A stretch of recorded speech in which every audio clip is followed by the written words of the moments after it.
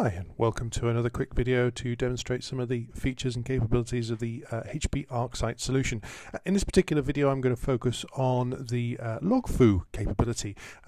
Joking aside, this was created by the developers, are kind of like, think of it this way, Kung Fu for logs, Logfu. So there's some logic there from the naming, but what it does is it allows me to graphically visualize the log data generated by several different components of the ArcSight solution. Now, in this case, I'm going to look at the connectors, I'm going to look at the connector data as well.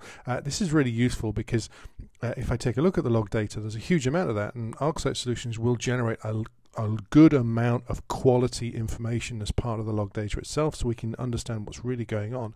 The difficulty is there's a lot there to process. So if I just do a simple case of looking at the agent.log itself, you'll see there's a whole load of data in there that may or may not be meaningful to what I'm interested in. What Logfu does is allows me to visualize that and show that data itself. Now, you run it, it's pretty straightforward to run. I can see or the specific things to bear in mind here is that you have to run it from the folder that the logs are stored in. So you can see here, this is where the logs folder is for the connector itself. I run it from that particular folder because it reuses that, but I need to point it to the shell script that starts the actual connector itself. So that's why it's /bin ArcSight. Obviously this works on Windows as well. That's absolutely not a problem. Just use the relevant constructs for doing it on Windows as well. That's no issue. I then run it. It then runs through the data, creates some indexes and so on. Let me just shuffle in the diagrams there to show the data. The clever thing here is I just right mouse click, I can show the event window here. It creates all the indexing. Again, let me just shuffle that in. Let me just make that a little bit smaller so I can view all the data on not a gigantic screen to keep the size a little bit more reasonable. Now what we actually have in here is all of the available plot data that's stored in the actual log files for the connector itself. There's a huge amount of information. It's really useful to see what's going on, but the point is I can actually look at some of this data and make it plot the data in this graphic window so I can see what's going on. So what does it mean? What can I see? One of the useful things, and of course these run as Java virtual machines, so it's actually very useful to understand what's going on with regards to the memory of the actual connector and what's being used as part of that. So if I just find the memory usage, because with a JVM you are limited with a maximum amount of memory set. Now that's a common issue, is that you'll hit that maximum, it'll then run into what they call garbage collection in a desperate attempt to save some memory. So it would be really useful to see how much it used, and of course I just click that and enable it. Now I can see how much memory is being used by the JVM as it's going through the processing of that particular time interval that we've set. Now that's what we've set here. Wouldn't it be really useful to understand what the total was, so we can see what the total memory usage applied against the actual used. Now we can see that we're running to these higher peaks here, which means that we are actually getting close to the upper levels of the actual included memory here. So I can just hover over these particular points and it will show me the amount of memory used. So I can see here is up to 243 meg of memory that's being used for these particular times. So that does mean that there are some situations where we are running at the limit.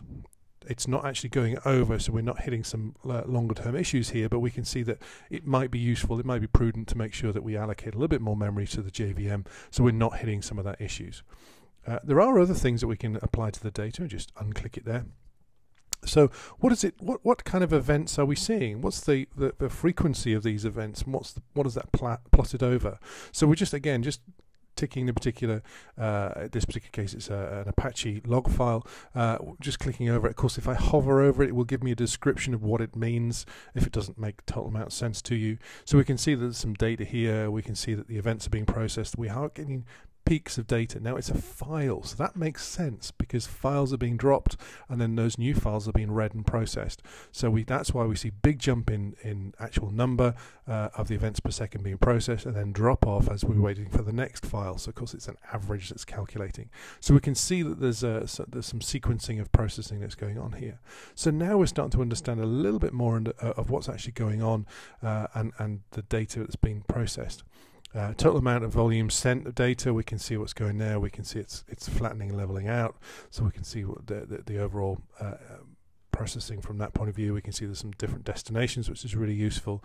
What we can also see, and I'm not going to go through all of the options here, is actually looking, and it will break down the the different types of messages that you see as well. So all of this data is up here, which is really useful.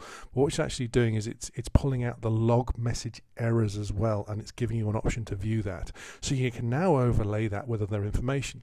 Now we're actually getting, in this particular connector, we're getting some issues to do with sending of the data to the destination. So we're actually seeing what these socket exceptions. So we can see when that's occurring. Well, it's occurring at a particular time interval here. That's very strange. We can also see that there's some particular exceptions to do with the interrupt of the Java JVM itself. We can see the particular times. This is not a value. This is a particular time that's being viewed. So wouldn't it be really useful if I then, for example, overlay that with, I don't know, the memory? So am I actually running out of memory at a particular time? So if I look at the used memory, so I can now overlay that data and go, does the time that there's a JVM exception occurring at the time that it's running out of memory? Well, actually, no, it's not. I can see that that's not occurring. I can see that I can't really infer that that's a particular issue there. So that's something else that's occurring here. So again, let me just look at some more data down here. Let me just undo that. Let's look at the socket exception here. And maybe let's apply that with the events per second as well. Is that being processed? Actually, no. I'm seeing a huge amount of data here. So then it seems to be picking up. So actually what it looks like is I've got a problem initially processing here. I've got an issue with some of the data not going through. So I probably want to look on the next sequence before this and change some of the time period to look at what's going on here and see what the issues are accordingly. So there's lots of options, lots of things I could be digging into here, lots of particular things I can be overlaying and viewing the data. You can do more than two. I've just demonstrated two, but you can actually demonstrate multiple overlays of the charts. You can, of course, just right mouse. You can even save that as a JPG for later analysis or including in a report and so on. There's lots of different options to look at. We can even analyze additional log data from other components to even see how a connector is sending to ESM or Express and so on. It becomes a very, very sophisticated and clever tool for visualization of what's actually going on. It's a hidden little feature. Not many customers know about it. Very, very powerful, and I do recommend you digging into and having a closer look at what's available as part of that. So that's enough from me from the moment. I hope you find that useful and can use Logfu to troubleshoot and see what issues are going on with your ArcSight deployments. Thank you very much for your time.